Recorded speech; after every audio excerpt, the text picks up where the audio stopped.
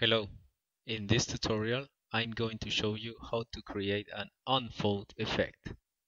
For the first one, we are going to use a mouse spline. Let's create a mouse spline. Let's go to MoGraph, mouse spline. Let's change the mode to turtle. Let's go to the turtle and delete everything but A.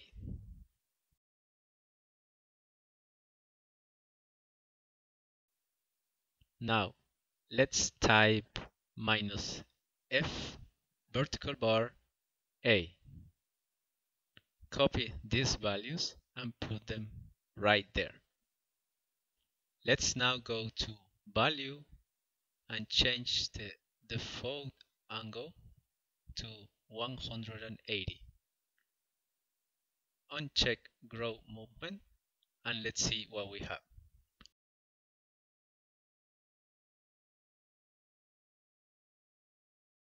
Okay, now we have the unfold effect. So let's put this mouse spline inside an extrude. Let's go inside the extrude and change the value to 15 and let's check. Let me change this and then let's go to frame 0 and put 0 on the growth and add a keyframe. Move on your timeline all the way to 56, change the growth to 10 and add another keyframe. Let's check the animation that we have right now. We could add a MoGraph cloner. We can add the extrude inside the cloner, change the distance, increase the count to 5 so we can see what we have right now.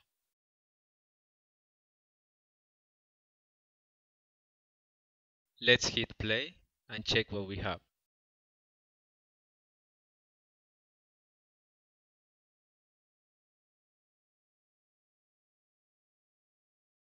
We could also add a random effector. So let's select the cloner, go to MoGraph, effector, random.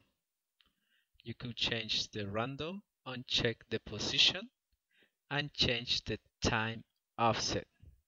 You could experiment with these areas so you can see the different results.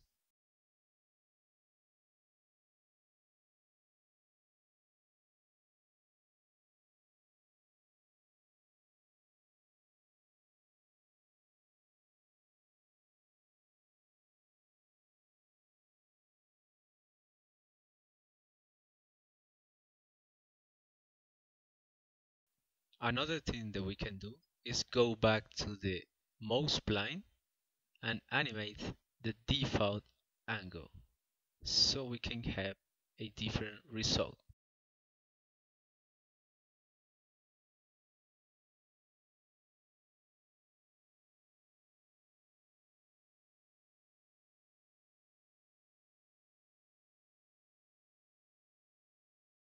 Let's see what we get. Okay, let's delete this and let's start with a new example.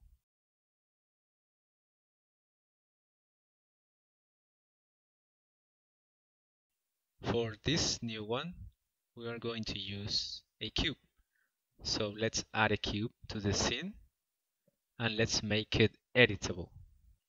Let's move all the way behind the cube so we can see the edge and select this one in edge mode.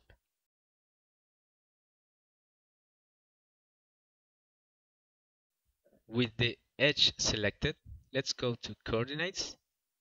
Now let's enable axis and change the coordinates all to 0 like this.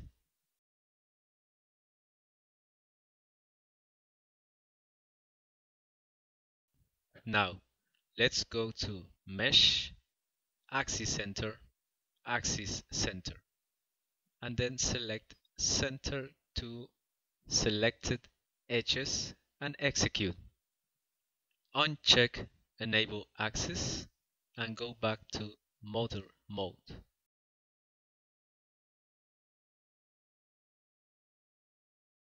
Select the cube, go to Attributes, Coordinates, and change this rotation to 270. Add a keyframe.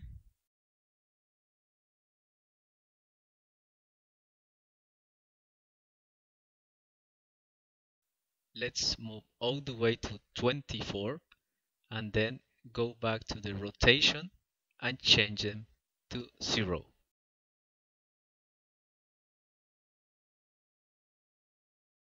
Now, let's create a null object. Put the cube inside the null object and then go to MoGraph, Cloner, and put the null object inside the cloner. Change it to grid, and we just need one line to continue.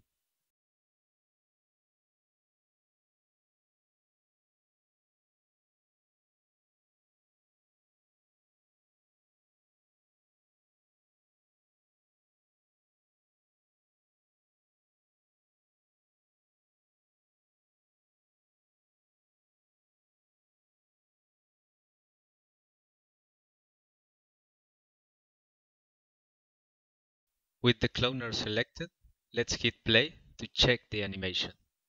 We need to change the animation, so let's go to the cloner, select transform, animation mode, fix it. As you can see, nothing happens.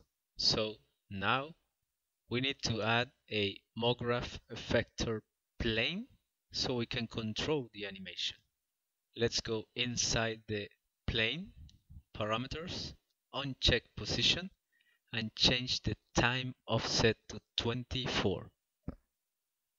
Let's go to the fall off, change it to linear, change the orientation to plus X. As you can see, the animation is working again.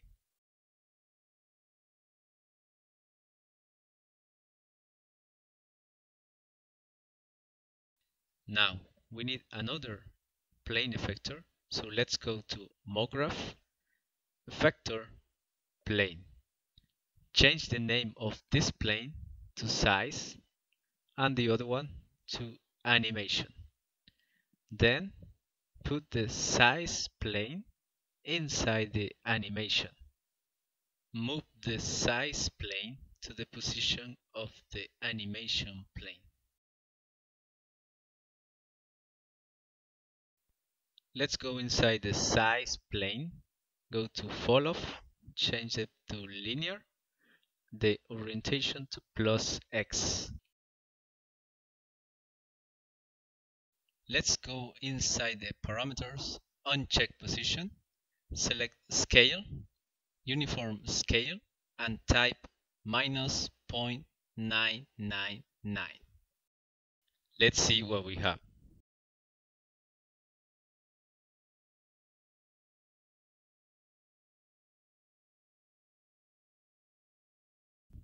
Now, in the size plane, you need to check invert. We are almost there.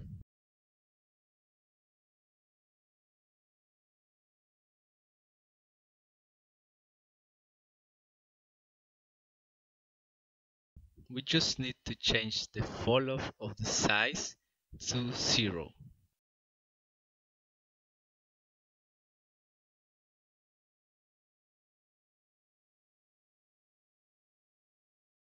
We could increase the grid so we can check the different results.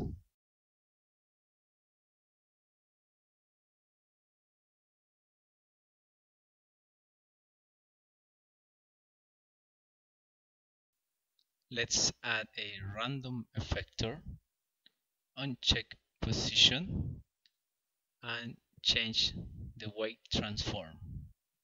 After that, go inside the cloner and move the random effector all the way up. And that's it. There are many ways to do this, but I hope you found this one useful.